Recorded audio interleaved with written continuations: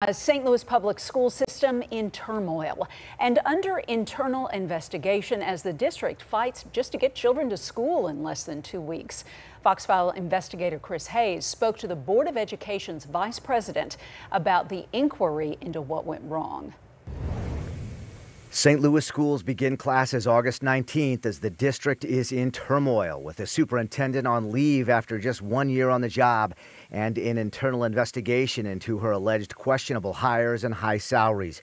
Here's Board Vice President Matt Davis. We took very quick action in terms of having this independent audit to begin looking into these transactions, and also took some personnel actions against people in the administration. Former Chief Communications Officer Phoenix Jackson is one of the hires being looked at. She started at the district July 1st for a $200,000 yearly salary. She's already reportedly left the district. One of the things that the audit will be looking into is in terms of salary ranges that may have been set without the knowledge of the Board of Education. Davis said the audit should have preliminary results in a few weeks, and it will also look at what the board could do better. You do have to put some trust in the administrators that you hire.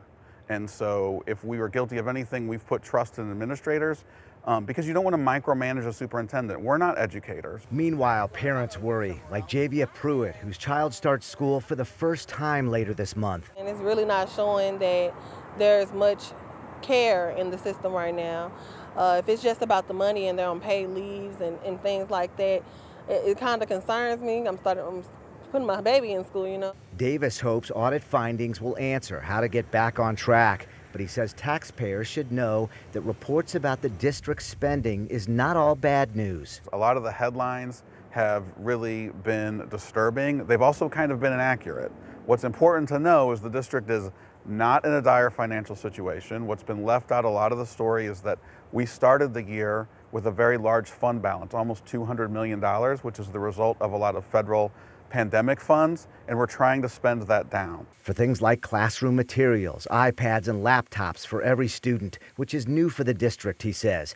Pending audits, including one by the state auditor, will follow that money trail. For the Fox Files, I'm Chris Hayes.